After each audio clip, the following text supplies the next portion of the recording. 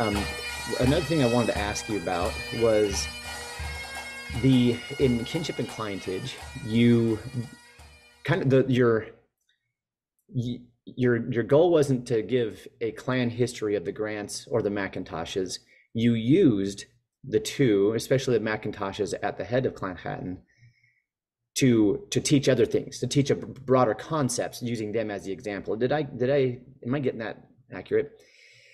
And in doing so, you really flesh out it's a comparison and contrast with both going on. In some ways, they are very similar, and in some ways, there was some pretty stark contrast. And it reminds me of in a different interview of Bruce Fumi's with Martin McGregor.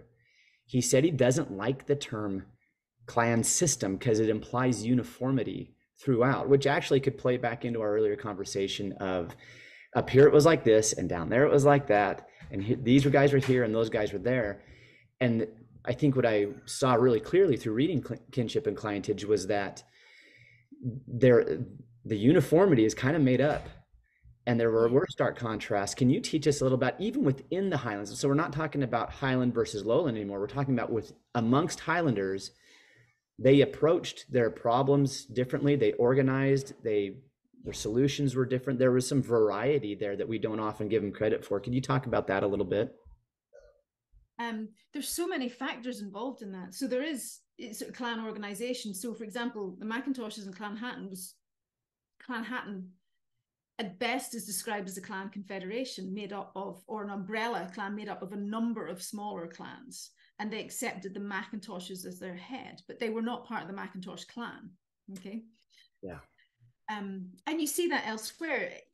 We tend to think that, this view that clans are all related to the chief. They're not. You see this with the Campbells as well. Much smaller clans will become absorbed within a larger clan. They might retain their own name in local circumstances. They might adopt the larger name, like the Campbells or the McIntoshes, if they're outside of their territory, but they will take the protection of a more powerful chief, because clans are always expanding, because land is finite. Okay. And if you have more people, you need more land. So there's always that expansion contraction going on. The Grants, much more kind of uniform, normal clan, you mostly related, but they expand and they have cadet branches. They try to maintain those links between cadet branches. But if your cadet branch gains territory, some distance away, or on the other side of a mountain range, you're not going to be able to retain close links quite so easily. Plus, you also then have local circumstances. Who's your neighbor? Are they friends or are they not? And if they're not, then you have to try and find different alliances to protect you from somebody who might be aggressive, who might try and be expansionist, take over some of your land. Yeah. And clans respond in different ways to all of those pressures. And that's where the clan, and I've just tried to discuss this often, and you see it in larger clans. You saw it with the Gordons of Huntly, I think, as well, but you see it certainly with the Campbells, you see it with the Grants. They will communicate, they will discuss, they will form a council with some of the main men in their clan, and they will discuss the best way forward. On top of that, then you have regional lordship. And I discussed this between the McIntoshes and Clan Hatton and Clan Grant, who, are tenants or hold lands from the Earls of Huntly. Sometimes you have to go along with what he says. They might not like it. But if you go against him, you potentially lose your lands. So sometimes it's a really difficult situation. He may require 40 days hosting from you to go against one of his enemies. You may not want to do that, but what are your options? That's a really good point. It drew my mind back to the Gordon of Huntly.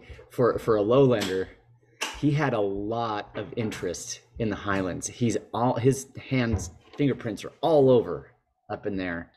And I was thinking about this. I would be surprised if Gordon of Huntly, one of them, somewhere along the line, didn't have Gaelic for as much as they were involved there. Anyway, go ahead. They understand the Highlands to be a source of manpower.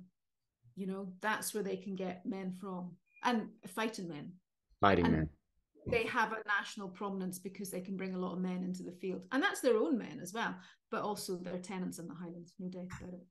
So anyway, sorry, go back to your question. So you have all these internal pressures, Yeah. and you have external pressures as well. And then you have, for example, in the Macintoshes and Clan Hatton, one of the main clans within that was the McPhersons, who at one point do try to set themselves up as a separate clan. It doesn't last for very long, but they want to break free.